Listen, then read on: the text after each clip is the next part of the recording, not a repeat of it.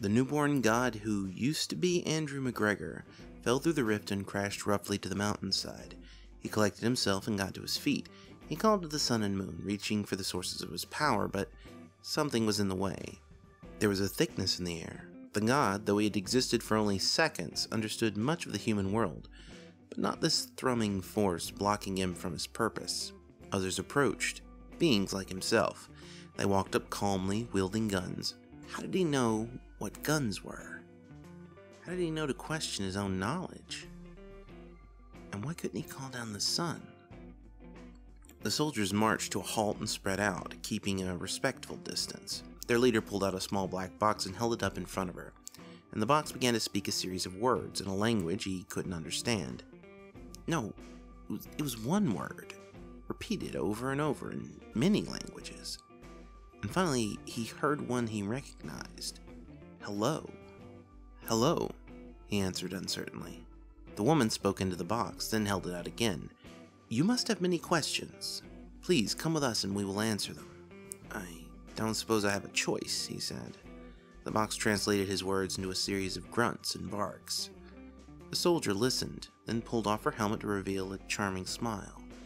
We come as friends to take you somewhere safe, she said through the device. So Andrew McGregor, on his first day of godhood, descended Mount Olympus and willingly entered containment. Well, this one's no good. Dr. Maria Alvarado frowned at the screen. fMRI shows barely any difference from typical humans. You can see some of it here, these striations on the amygdala, but this is not what we're looking for. The green lay in the imaging machine on the other side of the thick glass, wall-mounted reality anchors pulsing away on both sides.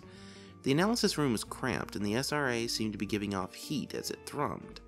Maria and her trainee were both starting to sweat.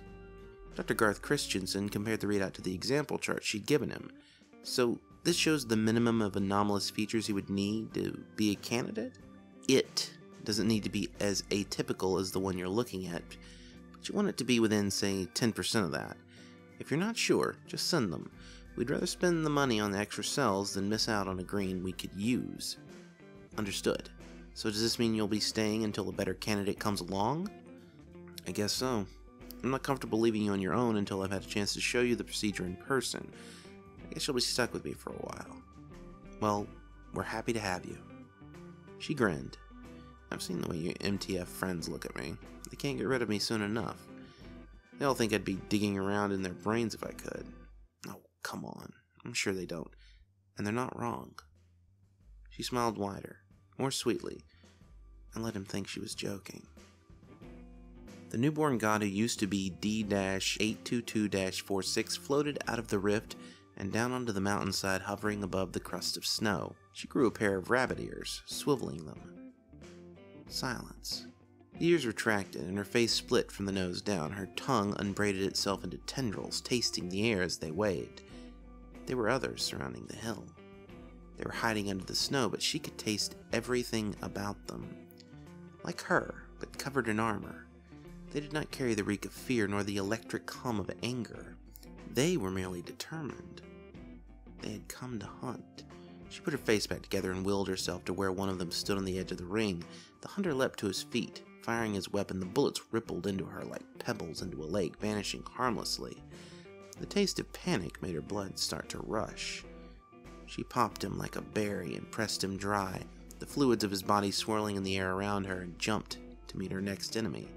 The serpentine trail of blood and mucus darted to his helmet, flooding it, forcing its way down his nose and mouth, filling his lungs until they burst, and she threw her head back and shrieked with joy. A boom echoed across the mountainside, and something undeniable, even to her, crashed into the ground. It was too slow. She was a streak in the wind, trailing color and furious glee. Someone pushed her, a tug towards nothingness.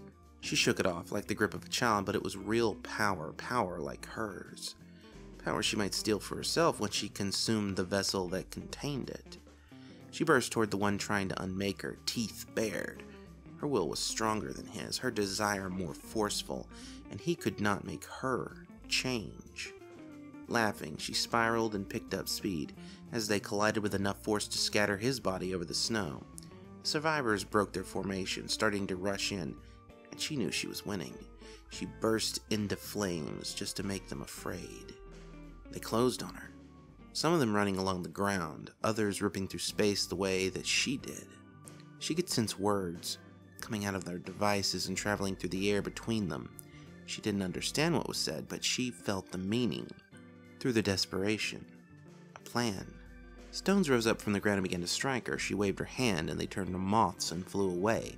In the instant that took her, one of the others reached his will into her chest and pulled. She felt herself torn open, twisted, and cracked. Bones exposed, bare heart bitten by the cold. But she was above their world, and her body was not subject to its laws. Her ribs spread wider, stretching and reaching until they surrounded the nearest prey and snapped shut around him. She felt a screaming from inside his body as her bones extended and tunneled in. She pulled him towards her, reshaping them both. Breaking down his form, she would add it to her own. She would add all of them to herself, mind and body and any others she found, until there was nothing else left, until the only life that existed lived within her. Then a huge steel net came down over them all.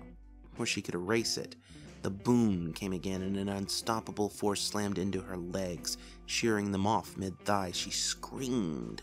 She was suddenly bristling with darts, falling to the ground, pierced with a spear that began to pour lightning into her shifting flesh. She screamed again, and her agony blossomed into chaos. Spires of pointed bone shot up from the ground. A monstrous serpent burst, roaring from the mountainside. A storm of teeth and thorns howled around her. They scattered but quickly regrouped, spreading out into a rehearsed formation. Their leader roared defiance at her beast. She could hear it from where she lay, even through the woman's helmet. The creature writhed, scales ripping away and muscle instantly turning to ash, till its blackened skeleton crashed to the ground. One of them thickened time itself, and her projectiles slowed to a crawl, while another changed them into lotus petals with a soft, sad song. She tried to remake herself, but there was too much to overcome, and the harpoon inside her cracked again, and then there was nothing. Maria set down the bone saw. Her gloves, apron, and mask were all speckled with divine blood. The Class 5 reality bender lay naked and pale in its steel coffin.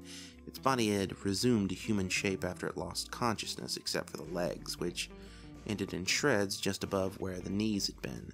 The bronze uranium shells used by Achilles' heel, it seemed, enforced local reality on the target even after passing through.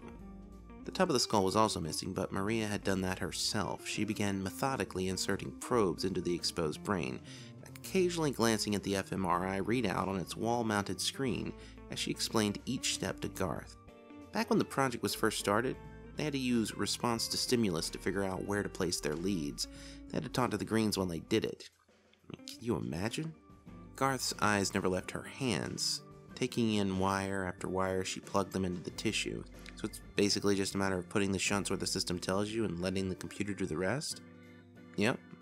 Let's say it's not brain surgery, except, well, it is. But it's not really any harder than connecting the life support system at the end. Just put the plugs in the right place. She smiled and caught him shuddering at how casual she was about it. Oh well, I'm getting out of this miserable backwater. Dr. Garth can stay here with his opinions. I've got this. Now that I've seen it, it seems pretty simple. I'm just going to go ahead and set up the leads in the life support. That's it. And then you close them up. These cells can only keep them for 72 hours, but that's more than enough time to get them to Site 48. I'll finish the processing there and get them all hooked up. Any more questions? Why do we want so many of them? And why such strong ones? What are we really doing here? I know about Orpheus, but why did they assign me to this 70 years later? She frowned. Does it matter? It matters to me. She held back a sigh. The original concept of Project Orpheus was to preserve the world, but we know so much more now about what we're up against, so we need a longer range. A galactic reset button? She shook her head. Further. A long silence passed as she finished her work. So we've moved on from playing God. Now we've taken his job. There was more awe than judgment in his voice. No. God was asleep at the wheel. She lifted the top of the skull and set it gently into place. Hand me that stapler.